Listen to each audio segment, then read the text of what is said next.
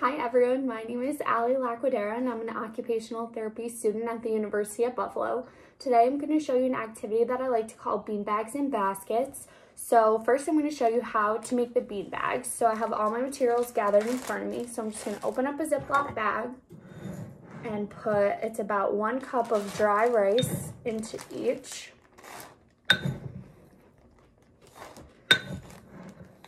And you're going to fill 3 to 4 bags with this dry rice.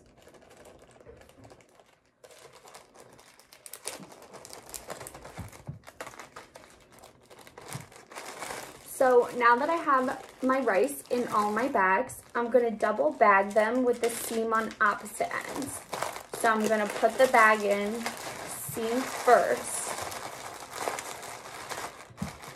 and then zip it up so that if it were to open, it'll open in the other bag and it won't be a mess. And I'll do this for each bag. Okay, so now that we have our bean bags, I'm all set up in the living room. You can do this outside if you want to, but since it's raining today, I'm gonna do it inside. So I have set up this twine right here, which is gonna be the line that I stand behind. Then I have 3 baskets over here that I'm gonna toss the bean bags in. So then when you're ready, you're just gonna toss. And you can always move the baskets either closer or you can move them further away depending on how your child does.